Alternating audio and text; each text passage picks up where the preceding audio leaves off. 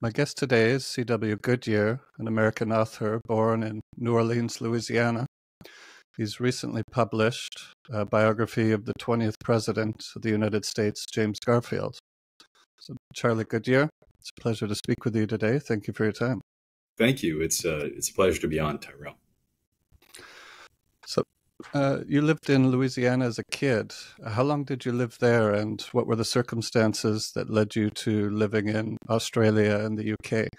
Oh yeah, well, hardly long at all. I was born in New Orleans and I lived there for long enough to claim I'm from there, which is 90% of the benefit for a lot of people, since it's such a well thought of place. I left New Orleans when I was about 5 years old, and the reason was my dad got a job overseas in Australia. And I think with a lot of expatriate families, it's the same story. You get yanked abroad. And that first trip becomes one of many. And that's exactly what my family's experience was like. But it was very interesting because, my family remained, in terms of our cultural identity and, where we always went home for the holidays, it was always the United States. And so my fascination with American history, my identification with it, it started a very long time ago. So that is something that's come up a little bit on the book tour, which is, when did you get very interested in American history? And ironically, it was when I was not in America. It was when I was as an American expatriate growing up abroad. So, and that might give a few of the shrinks in your audience a few pieces of material to work from. So you returned to the United States to go to Yale? Is that right? Yeah, that's right. I came back for university. And you studied global affairs or international relations there? Yes, global affairs is what they now call it at Yale. And, global affairs, international relations, those are the same words run through a synonym machine. So it was, you get the idea of the curriculum. But it was a very nice, all-rounded and rigorous approach to, the subject matter.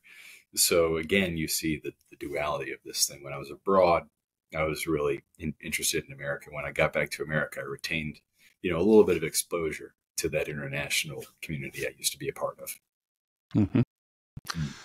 Did you have a chance to take courses in American history, like Civil War with David Blight, for example? I remember did, years actually, ago watching as a matter on of the fact, internet his course.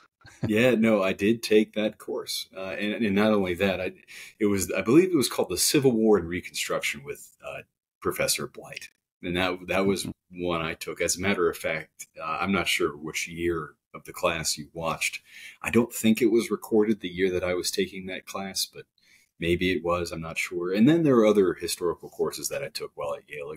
What was great about, and one of the reasons, honestly, that the American education system, works so well at the university level is the diversity of experience a lot of students are able to access.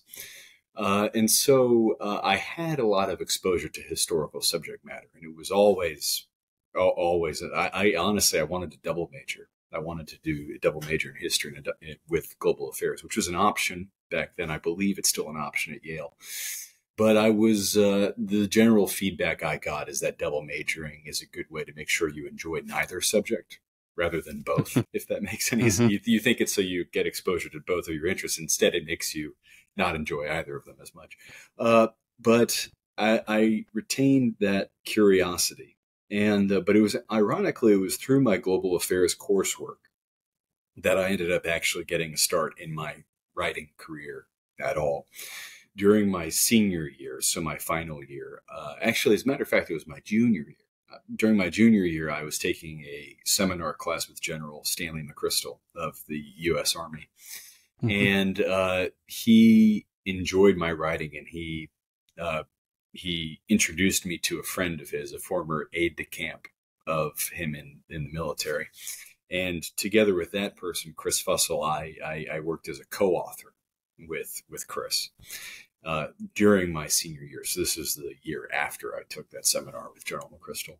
And then I moved down to DC and I started writing books, with and for other people. And gradually I gathered enough experience and enough of a creative spark to venture into this biography of James Garfield, which was an unlikely enough subject.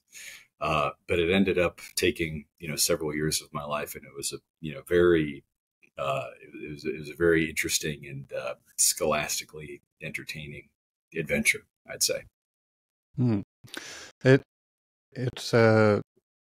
was great to read this biography, because I think James Garfield is someone largely overlooked, at least in the collective memory of American history. And reading the biography, we see that he doesn't deserve this at all. I mean, he is one of the great stories of American history and the American dream.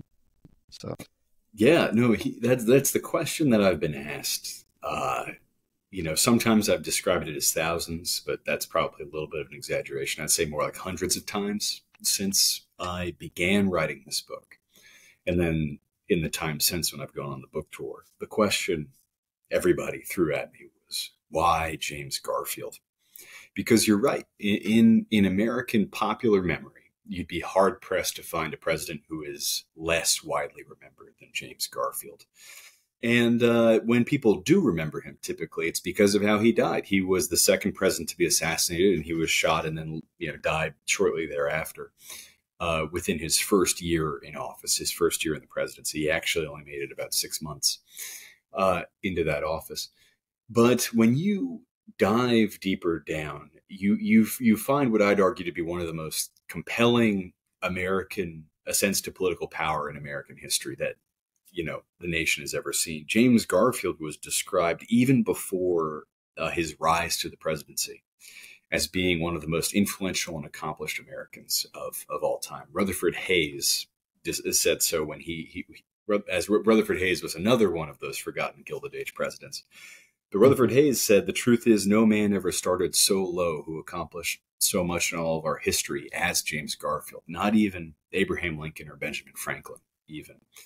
And, a brief look over the resume, it shows you why that is. James Garfield, last president born in a log cabin. He was born in rural Ohio, raised by a single mother, never really knew his dad. His dad died when James Garfield was only about 2 years old.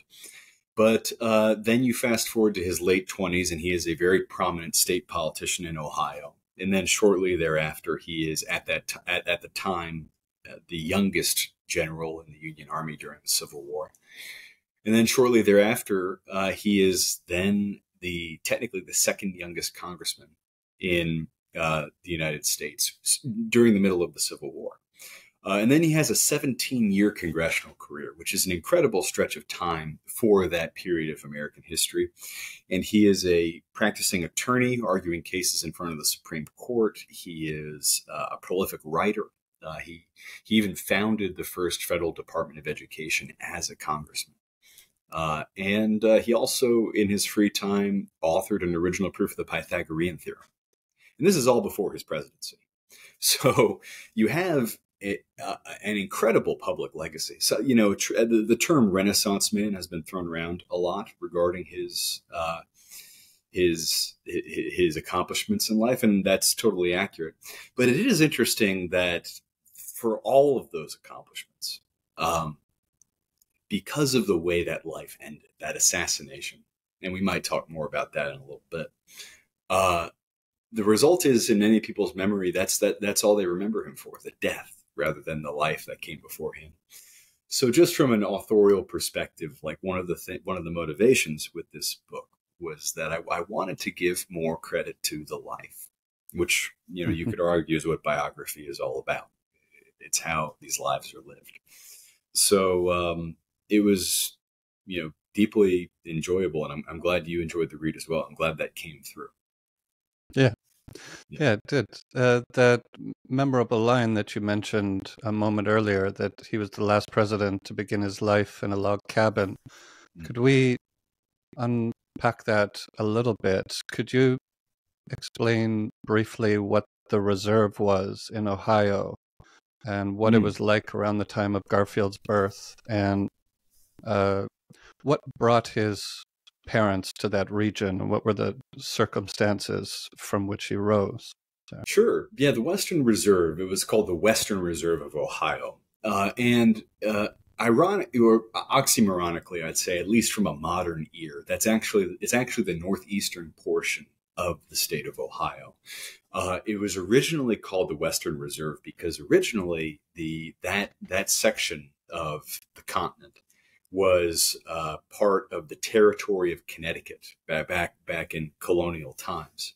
And so from the perspective of people living in Connecticut, which, for audiences that's on the northeastern coast of the United States, the inner coastline of Lake Erie, one of the Great Lakes, the future Western Reserve, that's nothing if not the West to those colonists, and it is reserved for them. So it was the Western Reserve. And it was for a long period of that first century of American history, it was a rough place, the Western Reserve. Some have described it as the last corner of the state of Ohio to be meaningfully settled by white men, given how rugged it was. By virtue of its geography, it was nestled right up against the coast of Lake Erie. The weather that it suffered, the density of its forests, the wildlife that still lived in the area, it made it very hostile to settlers. But the America's history is nothing if not a story of people making sparsely settled parts of the continent more habitable to a wider group of people. And so over time, you saw that wilderness start to ebb. It was primarily New England settlers started ending up in that corner of Ohio for a while. But what really transformed it was the development of the Ohio Canal, which was this massive infrastructure project in the first half of the 19th century. And the Ohio Canal was this industrial waterway that was created at great effort, basically bisecting the state of Ohio. And that finally, in the words of one settler, it brought civilization to the wilderness. Now, those are loaded terms, of course, in the way we're trying to think about American history from the perspective of different demographics. But that was really what started to transform the region. And Garfield was born there into a homesteader's cabin to a family of fairly poor New England Yankee descendants who had again moved relatively recently to the area. And so it was probably, I didn't say this in the book, but I have said this since on the tour. It was probably one of the lowest rungs of American society that a white Northern male could be born to, is to be born into that corner of Ohio, into a homesteading family, in a cabin in that setting. The Garfields, again, especially after the death of the father, Abram, it was hard sledding, to say the least. Every single member of the family had to work, including the children, which was not uncommon at the time in the region. Socially, the region was reflective of New England values, and that manifested in a couple of different ways. First, you had, I'd argue, you had a real emphasis on education. There was this small town Yankee colonial emphasis on the value of education in children's lives. And so, in what was relatively rare for early American history, you had, in a form, year-round schooling available in the region still. Now, sometimes those schools cost a little bit of money, and sometimes a lot of families in the Western Reserve couldn't really afford to have their children not be working in the field. But it was something that all families still had a cultural importance that they placed on. But second, I'd argue the Western Reserve was it was a hotbed of abolitionism, interestingly enough. And that was also a product of part geography and part the social identity of people moving to it. Yankees, New Englanders are inherently anti-slavery at this point in American history. And by virtue of the geography of the Western Reserve being right on Lake Erie, which is essentially, right on the other side, you have Canada. It was a pipeline for escaped slaves from the South who were trying to get to Canada. They would very often flee through the Western Reserve. So it was described, at least by one writer, as being kind of the Mecca of the person escaping bondage, which isn't entirely fair, to be honest, though, because not that many slaves stuck around. They kept on going to Canada. You don't stop at Mecca. You keep going in this context. But also, it was a place where anti-slavery feeling really germinated. It was described as later on, it was described as being the Gibraltar of abolitionism. And as a matter of fact, John Brown, the very famous militant abolitionist, he grew up in the Western Reserve. So this is well before the Harper's Ferry days. He was a product of that society in part. So it's an interesting little corner of the state of Ohio and also American history. It's also been estimated, at least by one historian, that the Western Reserve had a higher concentration of stops on the Underground Railroad as any other similarly sized part of America. So it's a pretty interesting place for Garfield to be from, which is this white, blue collar, but really burningly socially progressive part of America. Mm-hmm. Yeah. He has he discovers at a young age that he has both an aptitude and a passion for books and learning, and gets an opportunity, thanks to his mother, to go to school, at least for a short period of time. How did he stay at school and continue studying? What were some of the jobs that he did? A number of different things while he was at school to continue to pay his way. And he did. Through this opportunity at school, he really begins this amazing rise through the merit of hard work and good character as well. Yeah, it was good character. It was hard work, but it was also, very importantly, it was the generosity of his family, at least at the very beginning. Mm-hmm. You're right that he displayed this unnatural aptitude for reading, for learning at a young age in a household where that was, I'll just say, unusual. It was exceptional relative to his siblings and his parents. And at a very early age, his mom, Garfield, when Garfield was very young, his mom realized this, indulged it, as you described, and sustained it. She used the family savings. She would loan them to him to pay for his early schooling. But eventually, you're right, it was insufficient, although Garfield would always credit his family's generosity in allowing him to get that kickstart. But he worked a variety of jobs. He was a carpenter. He was a hired hand. He was a woodcutter.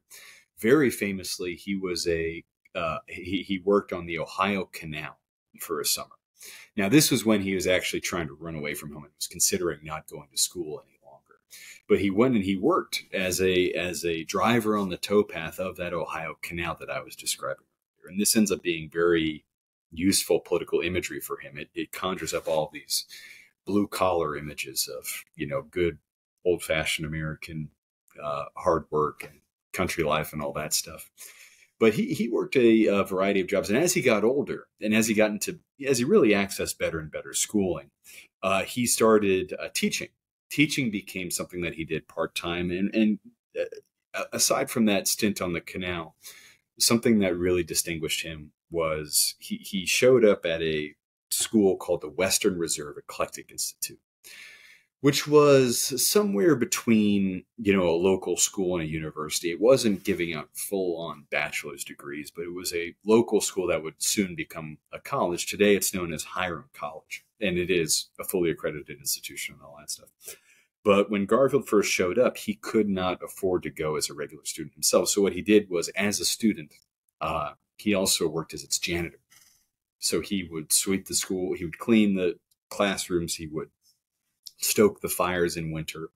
He would ring the bell ahead of class to alert everybody that he was going to class or that it was time to go to class.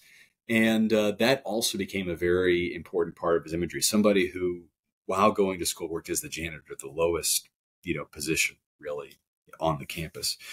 But then you go forward a couple of years and he has graduated to being not just a student, like a full-time student, but also he is teaching some of the classes themselves. So, talk about hard work and good character. And he really exemplified that from a young age. When he eventually got to the presidency, a lot of political hay was made out of this. His life, when the biographies first started to come out, they all had the same title. They all went by a basic formula, I should say, and they all had some variation of from log cabin to White House, or from the towpath to the White House, and so they're all talking about his arc, because he seemed, again, like the embodiment of the American dream. But and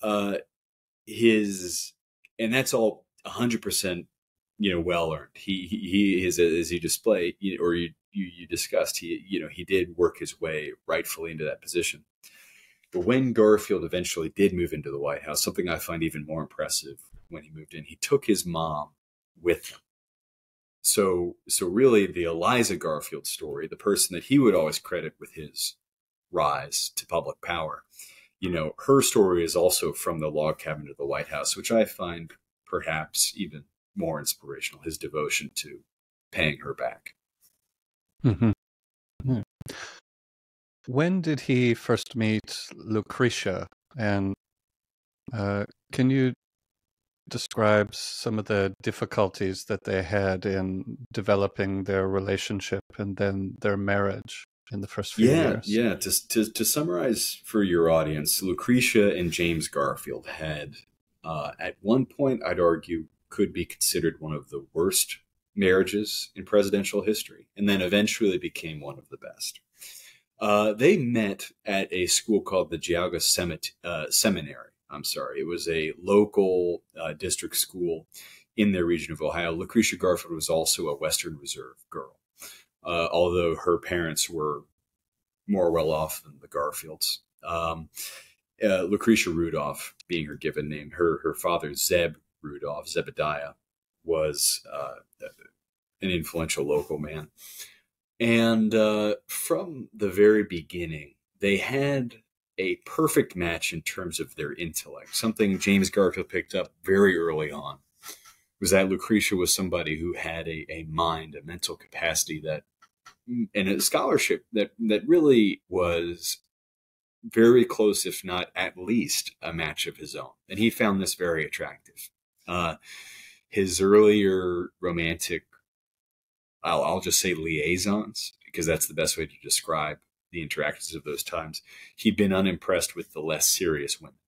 So Lucretia was that. Their early letters, they are dueling on matters of classics, on religion. There's a deep well of intellect in Lucretia's mind. But the problem from a young James Garfield's perspective was that Lucretia was not a very warm, charismatic, or affectionate person. And actually, as a matter of fact, one of his earliest diary entries about her, he wrote about feeling, yes, very stimulated by her intellect, but then he went on to say, to quote him, "I doubt she has that warmth of feeling that I need to make myself happy." So you can tell where his priorities are. He's a young go-getter who needs, affirmation, stimulation, all that stuff. And when he eventually decided to marry her, because it took him a few years, which was scandalous at the time, almost. He wrote in his diary, he didn't write, I married Lucretia Rudolph. He wrote, I was married to Lucretia Rudolph by this reverend.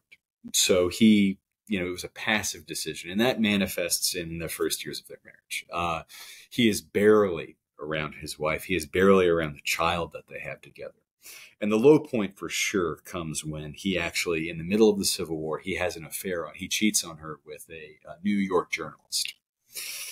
And that, in many ways, I'd argue in another time, that would have been perhaps the end of their relationship. But it ends up, for, I think, reasons of quality of connection, but also just the times, it ends up being an inflection point in their relationship. Garfield atones. He swears to do right by his wife. And you fast forward 10 years, 15 years, and they have the Garfields are famously this happy family in Washington. And people ask Garfield at numerous points what the secret to his happy marriage is. And he used this line a few different times. He said, "I've been wonderfully blessed in the disposition of my wife. She is unstampedable." And that phrase, unstampedable, it implies reason to stampede. So, but the bond was really true. And their letters from that point are, given the tragedy of how this life ends, it's, you can see that love shining through right to the very end in a variety of ways. So in 1863, he becomes a member of the House of Representatives.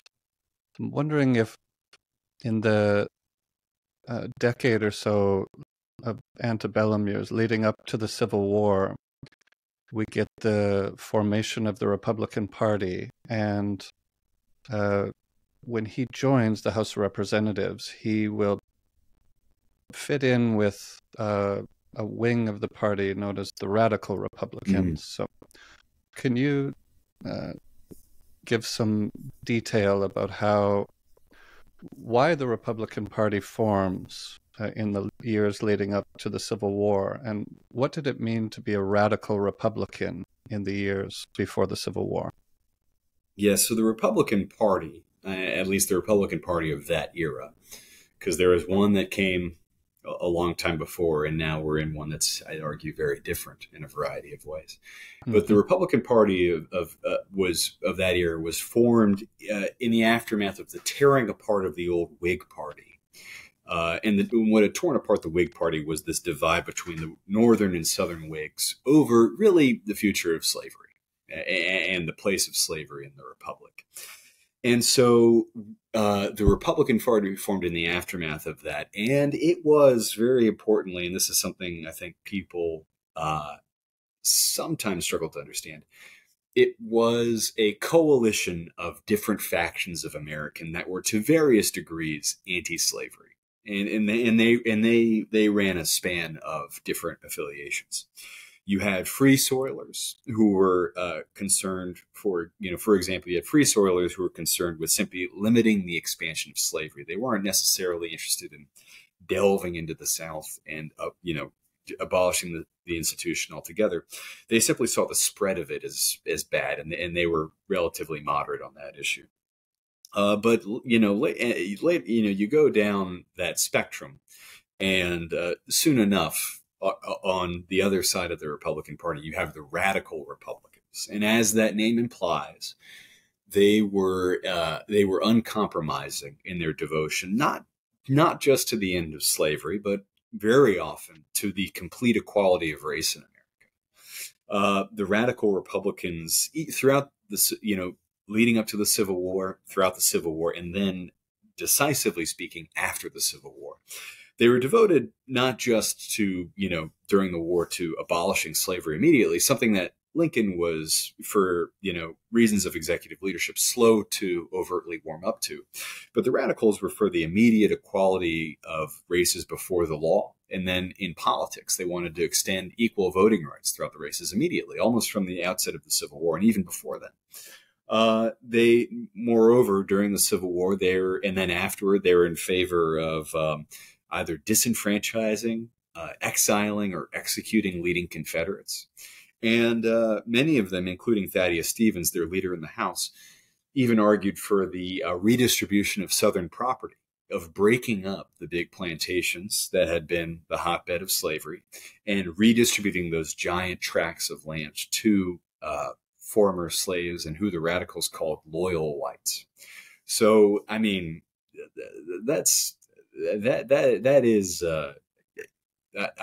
I'd be committing a huge historical error by making over comparisons to our times, but I'm just going to say that that's a pretty woke position for that period. And the radicals saw moderacy on these issues as being akin to treason. And very interestingly, the radicals blended patriotism. They viewed their beliefs as being in line with the will of the founders. And they viewed the Civil War not as this interruption to or even a troubled continuation of the original republic. The radicals viewed the Civil War as a second American Revolution. They saw it as an opportunity to make America as it should have been at the very beginning.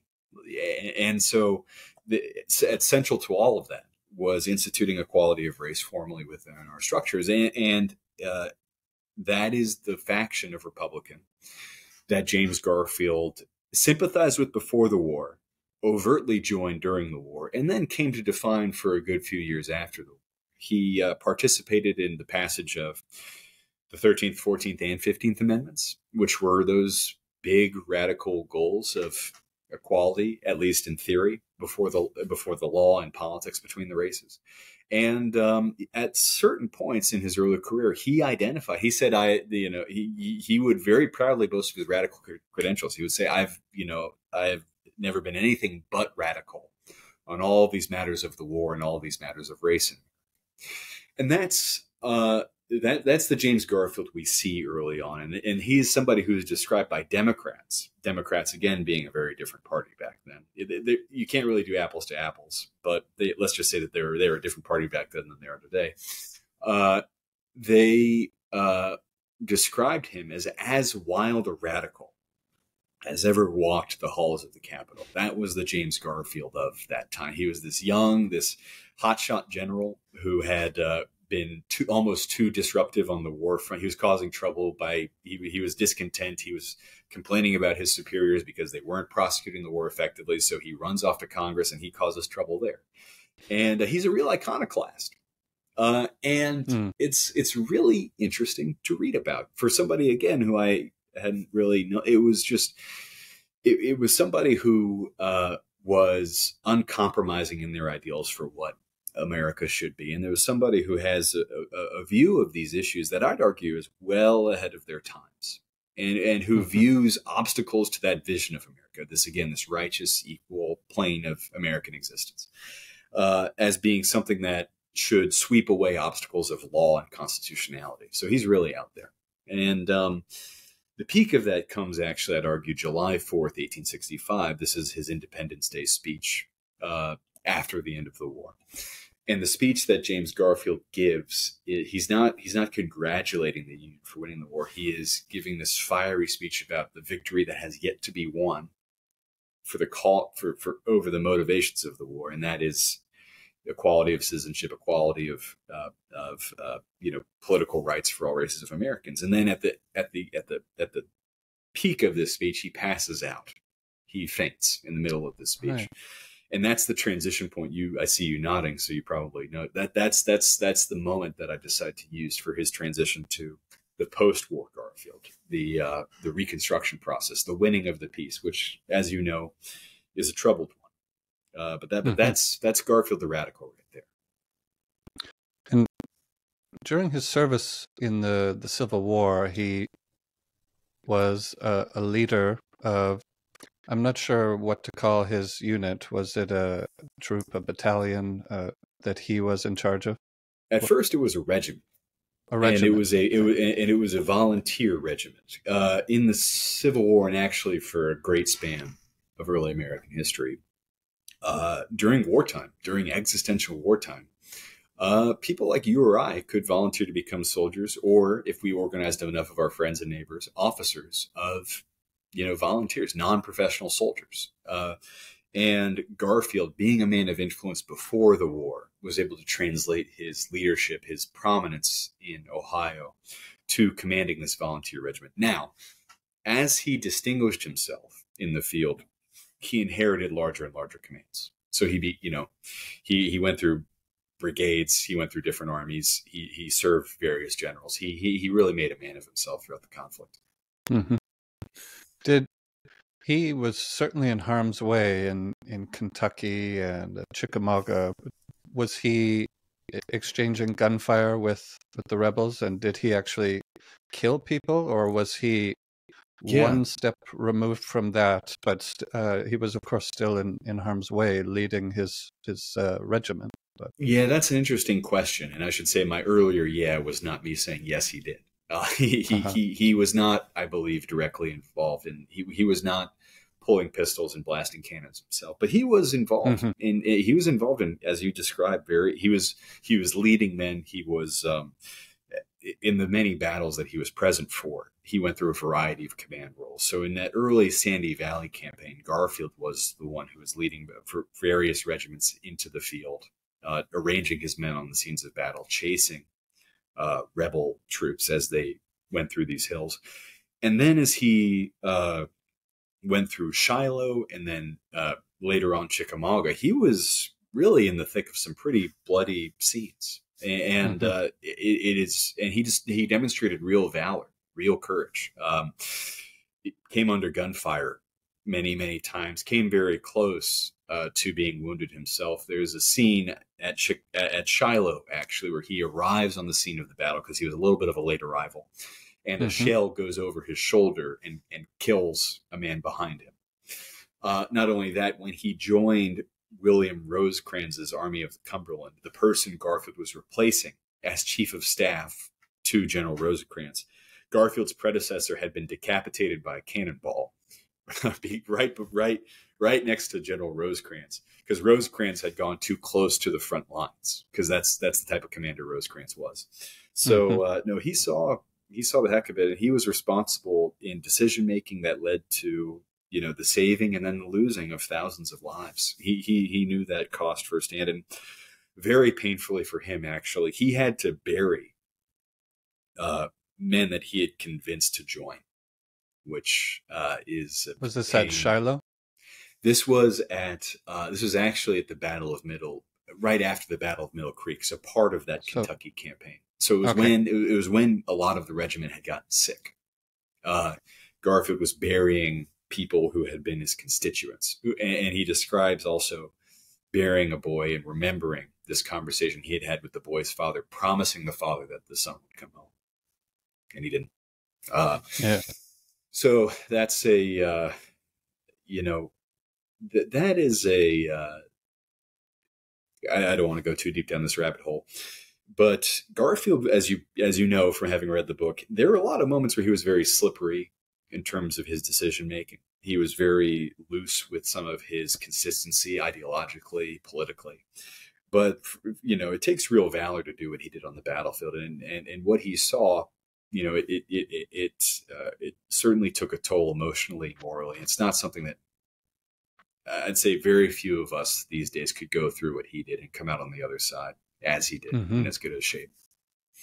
When he was in Alabama, he saw slavery firsthand and became ever more convinced that their cause was just, that this had to be abolished. And I found it interesting that he also seemed to recognize that the South was eventually going to succumb to the Union in the war, and the greater challenge, as he saw it, was to get back into politics and be a part of what we now identify as reconstruction, what would become the 13th, 14th, and 15th Amendment, which took about 15 years to pass these three amendments. The 15th, the amendments themselves are actually pretty front-loaded. They all happened in the several years after the Civil War. But over the 15 years of Reconstruction, what you actually saw was those amendments start, well, at least the 14th and 15th. 13th, that's slavery. That didn't come back, really. But the 14th and 15th, which were for civil and then overt political equality, over the course of Reconstruction, those started to weaken dramatically and even be reversed in a great part of the South. But you're right. When Garfield was in the South, when he was in Alabama, it radicalized him even further because he was seeing slavery firsthand, and he was also he was prophetic. He witnessed, and I can't quite remember the quotes off the top of my head right now, but he witnessed how difficult it was going to be and how important it was going to be for the Union to win Reconstruction, to effectively win the peace. And his writing on that is just packed with foresight. And so that was part of his determination to leave the Army and to go into politics because he wanted to be part of solving those problems. He was a very practical person who wanted to be a productive public figure, and the best route he saw for that was through Congress. So yes, he got out of the Army, and he was able to be of service in Congress for that period.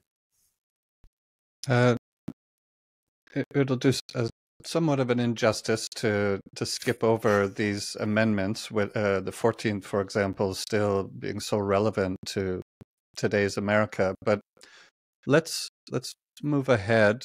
He spends 17 years as a member of Congress, mostly as a House of in the House of Representatives, and throughout this time develops a excellent reputation, and this leads to interesting events that occur in Chicago in 1880 at the Republican National Convention. He goes to the convention as a supporter of John, I might get these names wrong, John Sherman, there's Sherman, Blaine, and Ulysses S. Grant is back in the running again as well. He goes there on behalf of Sherman and comes away the nominee, Republican nominee. So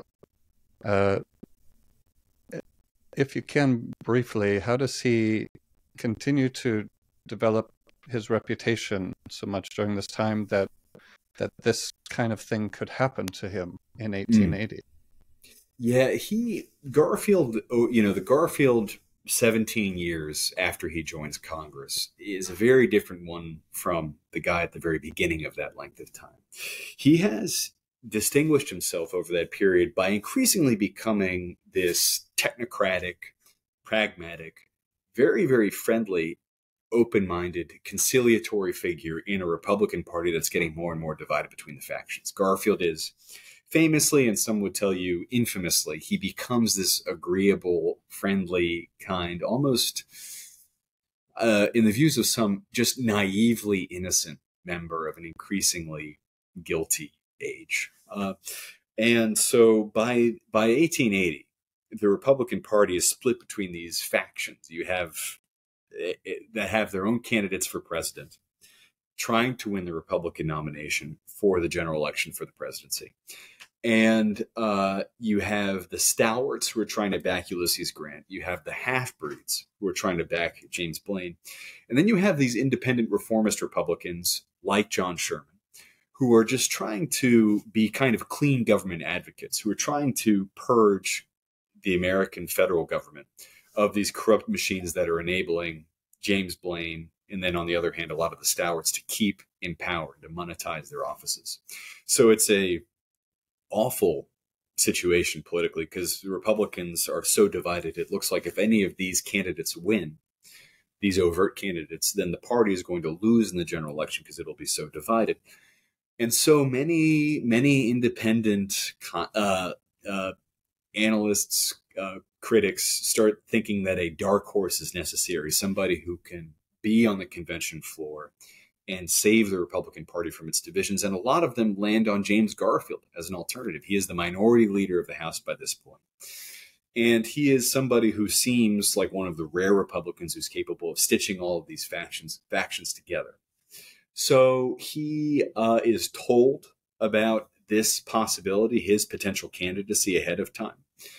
And he denies it to the people who are coming to him with this idea. He says he's not interested, but he leaves some conditions open-minded. And in part, that's because of genuine hesitation he has. He is genuinely afraid of the presidency, and he doesn't want to, pursue it. But part of him is intrigued.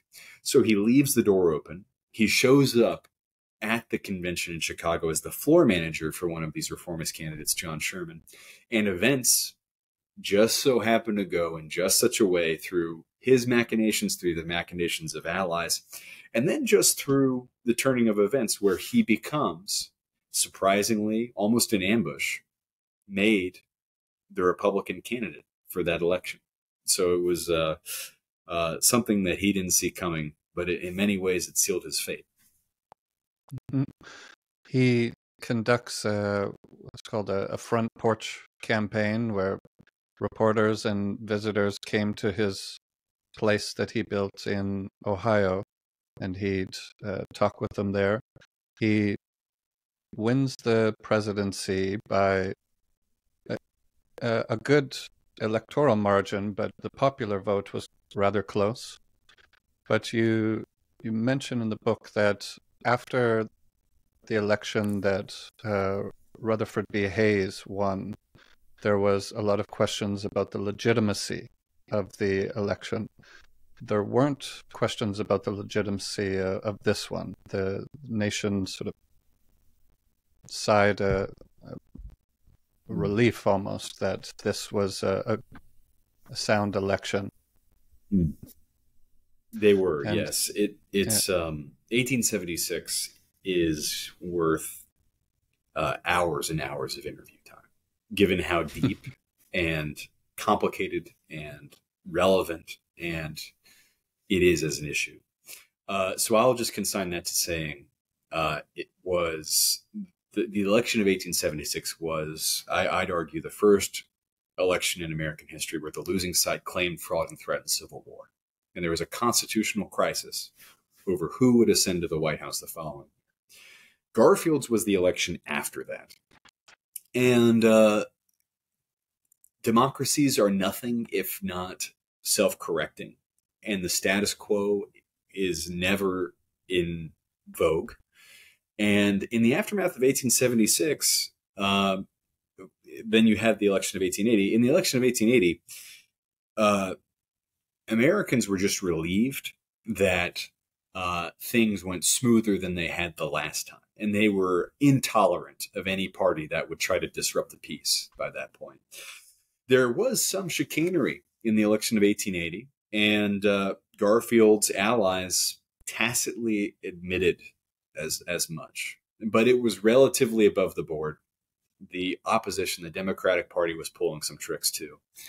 And things just seemed to skate on by. But very importantly, Garfield's electoral college victory was decisive. He won the two crucial swing states of that election, New York and Indiana. And as a result, you had this narrow popular win, but a pretty decisive electoral college win. So everybody was happy to just dust their hands and, move on to better times. I thought you made an interesting choice as a biographer to not give any more notoriety to the assassin, the man who ran up behind Garfield when he was in a train station and shot him twice in the back. And this ended up being a mortal wound because of the infection that subsequently occurred. When you make reference to where this person is from time to time, he's sort of this shadowy figure. And I think most people, if they can remember that James Garfield was one of the presidents who was assassinated, would probably have a hard time recalling who assassinated him. Whereas John Wilkes Booth with Lincoln or Lee Harvey Oswald with Kennedy, these names are notorious and remembered in history. So, I thought... well, I'm glad you noticed that, because so Garfield was shot twice. He was winged in the arm. So the first shot was kind of a glancing blow. The second hit him square in the lower back. And the decision to not overtly identify the assassin by name. I described him as a person, but I didn't want to give him a name. Mm-hmm. And to not be fixated on him was a deliberate one that, I don't know how it came off in the writing. People have noticed it, which I appreciate. But his mindset was one of an incredibly disturbed individual who was motivated in part politically, but also in part just due to the straight up old-fashioned mental illness. He wanted fame. When the assassin shot Garfield, he was in pursuit of fame right there. He even picked his choice of weapon based off of how good it would look in a museum display, which shows you what this person was shooting for, so to speak.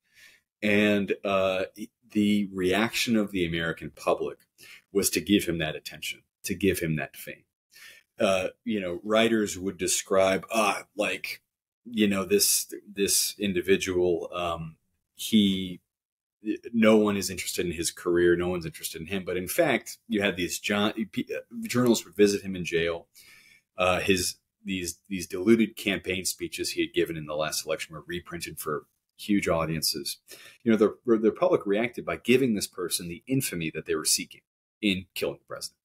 And as a modern writer, I just wanted to kind of tack in a different direction. It reminded me, to be honest, a lot of mass shooter mentalities. And what I really wanted to do, I'm lifting the curtain a little bit, I actually didn't want to identify him overtly at all. I didn't even want to name this person at all in the book. Unfortunately, a publisher weighed in and said, you got to name him at least once. So I named him at least once. It was once at the very end. But then I go on to say, but perhaps it would have been better if we'd all just forgotten his name in the first place. Yeah. So that's what I tried to do. Listeners can buy the book and find where you named him that one time.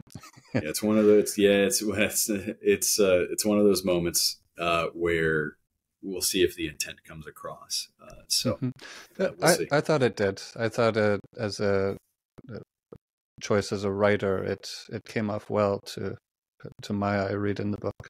Oh, great! I appreciate that. Yeah. So I'll ask my final question now, and it's about the subtitle of the book and how that describes Garfield's life. You say that he moves from a radical to a unifier, and throughout the book, this is a theme that you seem to emphasize about Garfield, that even going back to his teenage days, participating in debate clubs, he tries to see different sides of issues and keep people from feeling hostile towards one another, keep things together. I can't help but feel that in emphasizing the unifier, that you're also you're emphasizing this theme about Garfield for the times in which we live, that the United States and the wider Western world seems to be straining under polarization, and examples of unification, quite frankly, are welcome. And so what was this your motivation for emphasizing that theme with Garfield? Yeah, I think historians and biographers, whether popular or academic, they are always in some way, shape, or form, either directly or indirectly, writing through the lens of their own times. So that was something that did jump out to me throughout. I mean, you have in Garfield's life, you have profound divisions over matters of wealth in America. You have political polarization.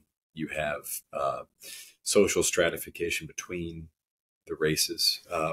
You even have a constitutional crisis over a disputed presidential election, which when I started writing this book, I did not know that was going to happen in real life today. And then that ended up happening. And, I wish it hadn't, is all I'll say. But so the lesson that I took from his life, in part, was a lot of the things that we say that we today contemporarily say are unprecedented are often less unprecedented than we like to think they are. The themes that our societies are dealing with, to a certain extent, they're timeless, and they've always been. And that both explains how we are where we are, but it also contextualizes them. And I'm not sure if it's reassuring or not, but there is something to be said for the fact that a lot of these things have in some way, shape, or form happened before, and we have gone on. And that's a complicated narrative. That's a complicated political narrative, historical narrative, ethical, ideological narrative.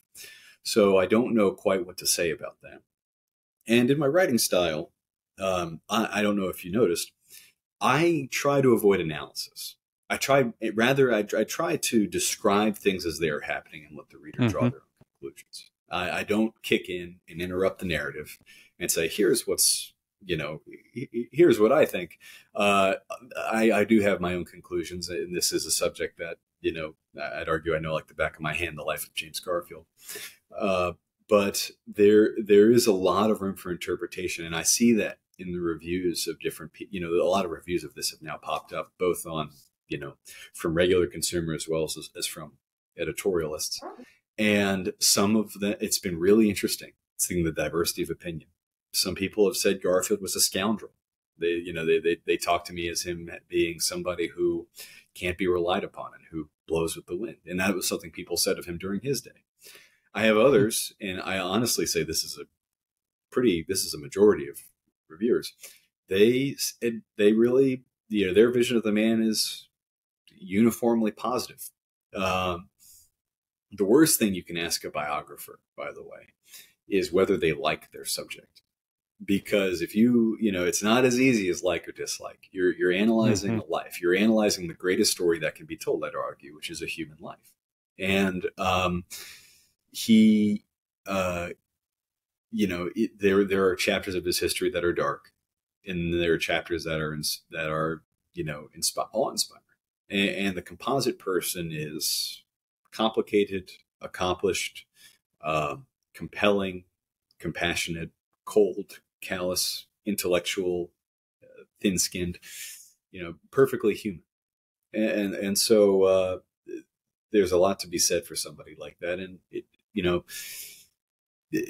it's terrible how the life ended, of course, because it ends with a death. It ends with a gruesome death, I should say. All lives end with death, but it's ended too short, and you're left almost from a storytelling perspective. What could have been, and I don't really know, but I did try to tell what was there as best as I could. Well, I really enjoyed the book, and I really enjoyed the opportunity to learn about this man. I someone who comes down on the side that I think he lived an admirable life, and I found him a very compelling person. So if people want to follow what you're doing, what's coming out next, where can they go to get the book or keep up to date with what you're doing? They can go get the book at any major retailer, I believe, and Amazon. It's hardcover, Kindle, and audiobook. It's on Audible.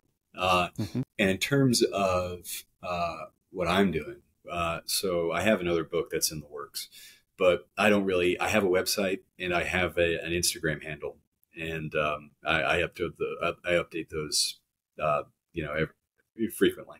So anybody can find me there. Great. Well, I appreciate your time today. It was great talking to you. Thank you. Oh, thanks so much, Tyrell. I really appreciate it. Thanks. Bye-bye. See you.